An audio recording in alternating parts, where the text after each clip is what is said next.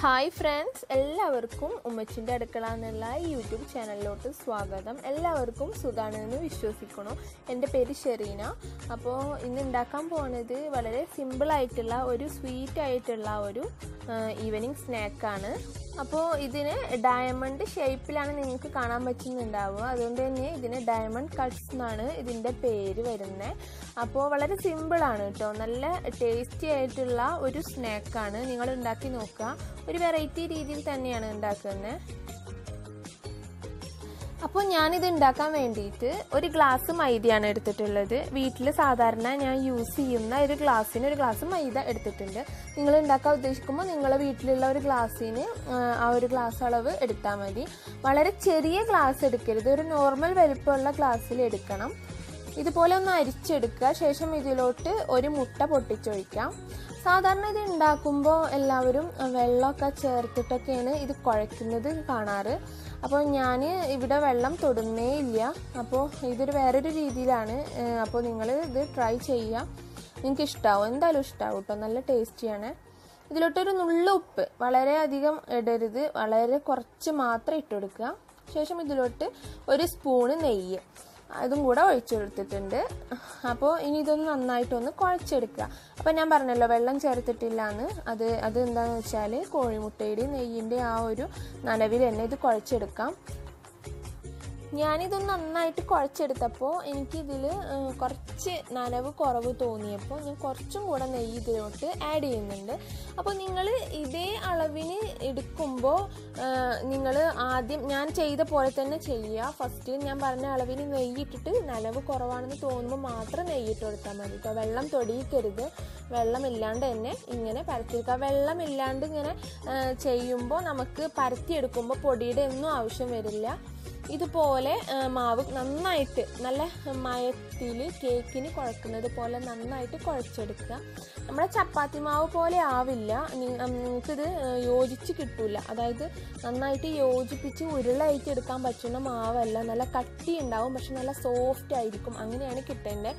1 മണിക്കൂർ വരെ ഇത് നന്നായിട്ട് ഒന്ന് സെറ്റ് ചെയ്യാൻ വേണ്ടിയിട്ട് വെക്കുക. സാധാ പോലെ അടച്ചു വെച്ചാൽ മതി. നനവുള്ള തുണി കൊണ്ടൊന്നും വെക്കണ്ട കേട്ടോ. നല്ല സ്മൂത്ത് ആയിട്ടുള്ള ഡോ ആണ് കേട്ടോ കിട്ടിയിട്ടുള്ള. ഇതുപോലെ ഞാൻ ഡയമണ്ട് ഷേപ്പിൽ കട്ട് ചെയ്തിട്ട് വെച്ചിട്ടുണ്ട്. ബാക്കി ഉള്ളതും കൂടെ അങ്ങനെ ചെയ്തെടുക്കുക. ഞാൻ 2 ഭാഗമായിട്ടാണ് ചെയ്തിട്ടുള്ളത്. അപ്പോൾ ഇങ്ങനെ മാവ് തമ്മിൽ കൂട്ടിയോജിപ്പില്ല എന്ന് വിചാരിച്ചിട്ട് നമ്മൾ പരത്തുമ്പോൾ അങ്ങനെയല്ല, നല്ല വൃത്തിയായിട്ട് നീറ്റായിട്ട് പരത്തിയെടുക്കാൻ പറ്റുന്നുണ്ട്. ഇതുപോലെ കട്ട് ചെയ്തെടുക്കുക. ഞാനിവിടെ സ്ക്വയറിലും അതേപോലെ തന്നെ ഡയമണ്ട് ഷേപ്പിലും കട്ട് ചെയ്തിട്ടുണ്ട്. നിങ്ങൾക്ക് ഇഷ്ടമുള്ള ഷേപ്പിൽ കട്ട് ചെയ്യാം. പക്ഷേ ഡയമണ്ട് കട്ട്സ് എന്ന് പേര് വന്നുകൊണ്ട് ഡയമണ്ടിൻ്റെ കട്ടിൽ തന്നെ നമ്മൾ ചെയ്തെടുക്കുക.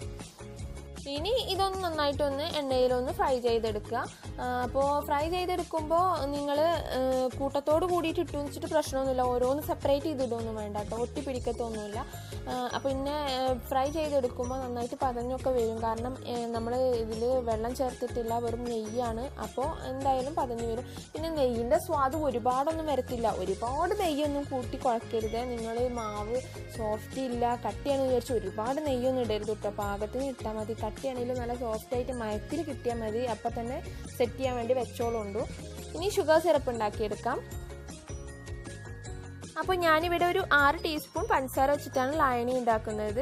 ടീസ്പൂണാണ്, ടേബിൾ സ്പൂൺ അല്ല. പ്രത്യേകം ശ്രദ്ധിക്കുക, വളരെ കുറച്ചേ ഉള്ളൂ. വളരെ കുറച്ച് ഉണ്ടാക്കിയാൽ മതി.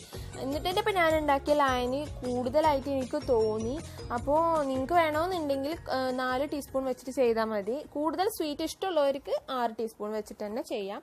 പിന്നെ വളരെ കുറച്ച് മാത്രം വെള്ളം ഒഴിച്ചു കൊടുക്കുക. ഒരുപാട് വെള്ളമൊന്നും ഒഴിക്കരുത്. എന്തായാലും നമ്മളിത് വറ്റിച്ചിട്ട് ലായനി ഉണ്ടാക്കാൻ പോവുകയാണ്. അപ്പോൾ ഒരുപാട് വെള്ളം ഒഴിച്ചേക്കരുത്. ഇത് പ്രത്യേകം ശ്രദ്ധിക്കുക. ഇതിൻ്റെ ലായനി ആയി എന്നറിയാൻ വേണ്ടി ജസ്റ്റ് ഒന്ന് തൊട്ട് നോക്കിയിട്ട് നൂൽ പരുവത്തിലാവുന്നുണ്ടോ, കയ്യിൽ ഒട്ടിപ്പിടിക്കുന്ന ആ ഒരു പരുവായി കഴിഞ്ഞാൽ അപ്പോൾ ഫ്ലെയിം ഓഫ് ചെയ്യുക.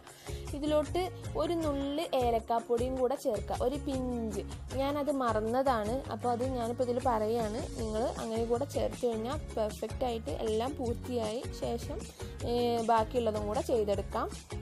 അപ്പോൾ നമ്മൾ തയ്യാറാക്കി വെച്ചിട്ടുള്ള ആ ഒരു ഡയമണ്ട് കട്ട് ഇതിലോട്ട് ഇട്ടെടുക്കാം. ശേഷം ഇതിങ്ങനെ നന്നായിട്ടൊന്ന് അതിൽ ചുറ്റിച്ചെടുക്കുക. നല്ല പോലെ എല്ലായിടത്തും എത്തിക്കുക. ഞാൻ പറഞ്ഞല്ലോ എനിക്ക് കുറച്ച് ഷുഗർ സിറപ്പ് അധികമാണെന്ന് തോന്നിയത്. ഞാൻ പറഞ്ഞത് 4 ടീസ്പൂൺ വരെയൊക്കെ വെച്ചിട്ട് ഉണ്ടാക്കിയാൽ മതി. കൂടുതലുണ്ടെന്ന് വെച്ചിട്ട് കുഴപ്പമൊന്നുമില്ല, നല്ല സ്വീറ്റ് ആയിരിക്കും. അപ്പോൾ സാധാരണ ഇത് കഴിക്കുമ്പോൾ നല്ല ക്രിസ്പി ആയിട്ട് ഉണ്ടാവും. എങ്ങനെ വെള്ളം ചേർത്തിട്ട് കുഴക്കുമ്പോൾ.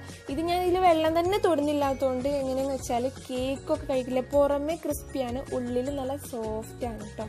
നമ്മൾ വെട്ട് കേക്കൊക്കെ കഴിക്കില്ലേ, വെട്ട് കേക്കൊക്കെ മധുരത്തിൽ മുക്കിയെടുത്താൽ ഇങ്ങനെ അതേക്കെ പോലെയാണ്. അപ്പോൾ നല്ല അടിപൊളിയായിട്ടുള്ള diamond cuts, sweet diamond cuts ഇവിടെ റെഡി ആയിട്ടുണ്ട്. അപ്പോൾ നിങ്ങൾക്ക് ഈ റെസിപ്പി ഇഷ്ടമായിട്ടുണ്ടെങ്കിൽ എല്ലാവരും ലൈക്ക് ചെയ്തോളൂ, കമൻറ്റ് ചെയ്തോളൂ. ഇഷ്ടപ്പെട്ടാൽ സബ്സ്ക്രൈബ് കൂടെ ചെയ്യൂ. നമുക്ക് വീണ്ടും കാണാം കേട്ടോ. Thank you.